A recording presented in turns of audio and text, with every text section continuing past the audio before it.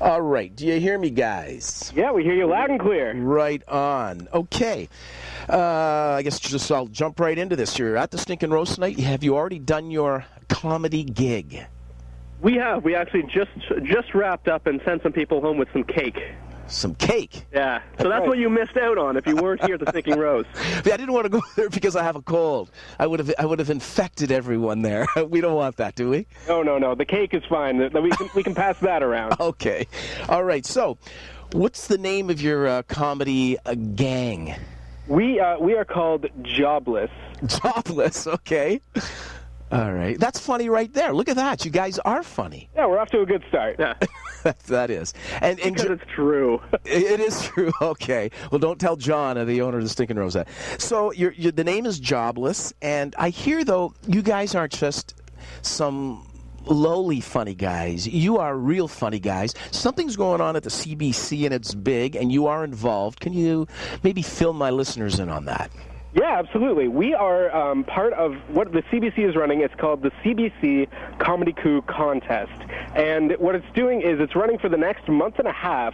And the whole idea is we get people interested, and they follow us, they rate us, and they share us, and they can vote for us at this point now. And the winner of this contest, once it's all over, gets a comedy pilot with the CBC that'll air next fall. We already have made the top 100, and we're very happy with where we've been trending so far in terms of the rankings. So we're just trying to kind of conjure up some support to help make the top 50, and then the top 15 after that, and so on and so forth.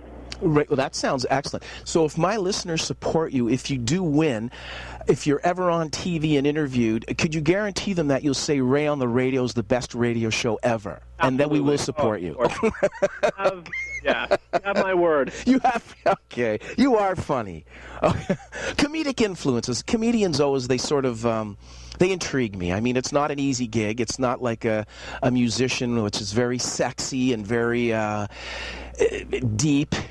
Called sexy before. Yeah, mistakenly. What's that?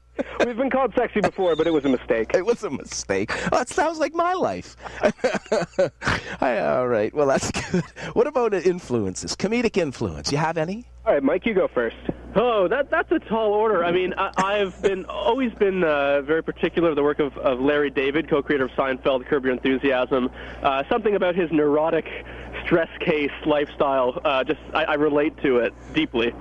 My influences, I grew up watching things like the Looney Tunes, Animaniacs, that kind of thing, as well as my dad was really into the Three Stooges. Oh, yes. Yeah, and I loved it so much.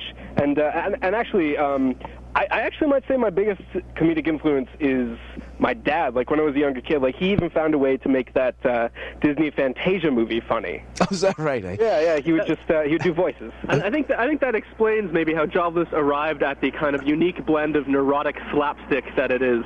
Cool. Now, a question: when you get back to what's the curl? There's the Three Stooges. I love the Three Stooges. I love the violence. I loved everything about it. So it tells people a lot about the person. What depending on which Stooge you like the best. Here we go. Yeah. Which one did you like? I think Curly, he and I connect the best. Curly was cool. And what about your cohort there? What was his best Stooge? Yeah, who are you, Mike? Oh, you know what? I'm gonna throw you a curveball. I'm gonna say Shemp. Oh, and that's funny you say that, because I was gonna say nobody likes Shemp. Shemp, you Curly lovers. Well, Mo was pretty cool too. He was a bit, Mo was good, but Shemp? Yeah. Oh, come on now.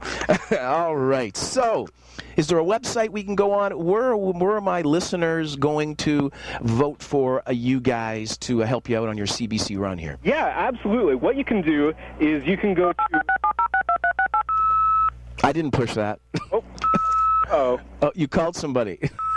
This is not us. This is a Stinking Rose line. Oh, is that the Stinking Rose? Oh, they're probably doing a debit deal now. Well, I got to let you guys go then, because that's bothering people. Hey, but what's the best radio show you've ever heard in your life? We're just what's going on over here. I'm hanging up on you guys. You take care. All right. Thank you very much. Hey, no problem. Bye now.